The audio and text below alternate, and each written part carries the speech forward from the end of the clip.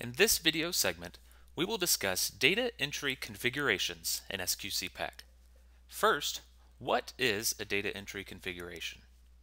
Data entry configurations encompass all of the customizable settings associated with the data collection process in SQCpack.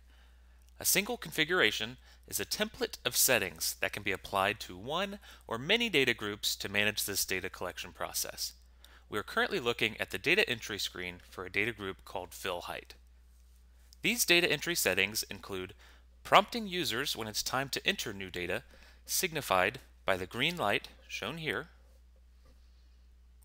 prompting for reasons for out of control or out of spec data when it's entered,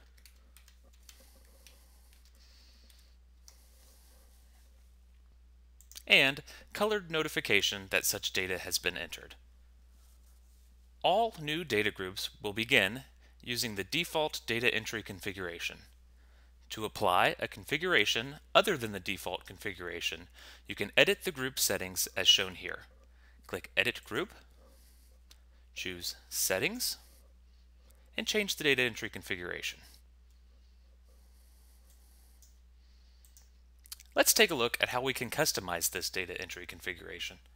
From the application menu, select Data Entry Configurations.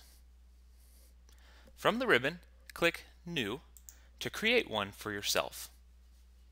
Give the configuration a name,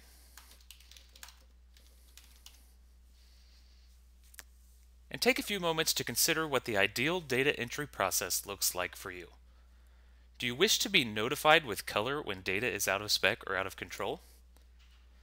And further, should we require entry of a note or corrective action when such data is entered? Should you highlight out of spec data in red on the data entry grid? And finally, do we want SQCpack to automatically prompt us when it's time to collect new data? When you're satisfied with your configuration, save it by clicking OK. And that's the basics of data entry configuration in SQCpack.